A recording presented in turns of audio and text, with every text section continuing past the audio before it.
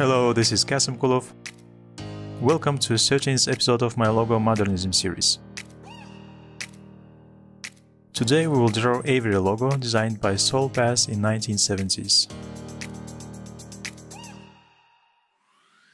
Disable fill, align stroke to center and change it to round join and round cap. Go to Polygon tool, click once on the artboard and set 3 sides. Change width to 128. Change stroke size to 16. With scissors tool, let's cut all the edges. Select everything and offset pass by 24 pixels and change joints to be round.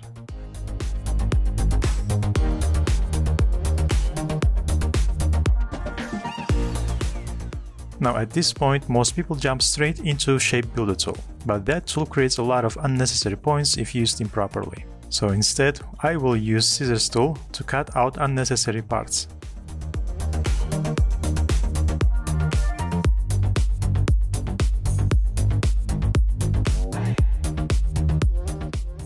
Once finished, outline the strokes and unite everything.